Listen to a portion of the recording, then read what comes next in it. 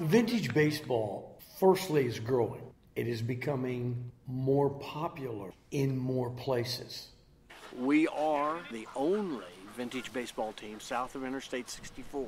The way we played is the rules of 1860. The bat must be wooden. The ball must be leather covered. No gloves are allowed. Gloves came a little bit later in the 1860s.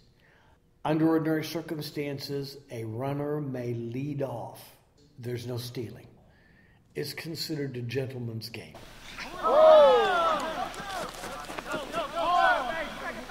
Well, all of the players on the Clarkes dress one like another in a uniform. That is, the belts are all the same.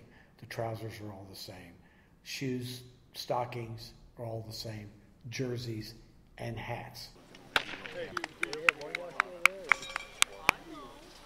In vintage ball, a spectator is called a crank.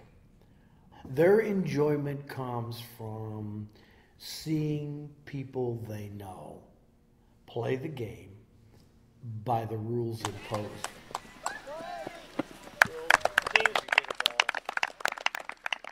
And anyone out there with even a minute form of sanity will come down here at least once in a lifetime. Right, sweetheart? Definitely yes. do. Yeah! Dig it! Break it! Double! Break it! Double! Clark players are just good guys. Good eye, that's it.